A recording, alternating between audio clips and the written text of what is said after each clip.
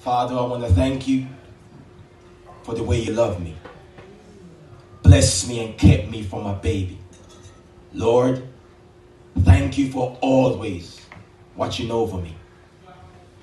There are times due to circumstances I wasn't happy. Bad grades, bad attitude, and Daddy wasn't there for me. Broken heart, broken home, broken community. And on top of that, no A, B, or C, only D's and E's. I was outclassed and looked down upon like an outcast. And when people asked, I put on a mask and lied at a pass, but in reality, I was at the back of the class. Things were tough. Life was rough, and on top of that, I was meant to feel I wasn't good enough. Low self-worth, low self-esteem. Who can I talk to? But things change when I started to go to church and read the Bible and realize that the impossible is possible.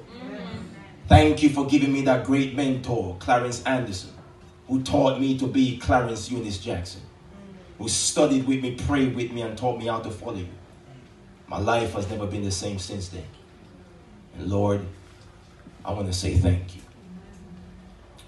When the opportunity came for me to leave yard and go and live abroad, I thought life was harder yard until I reached abroad.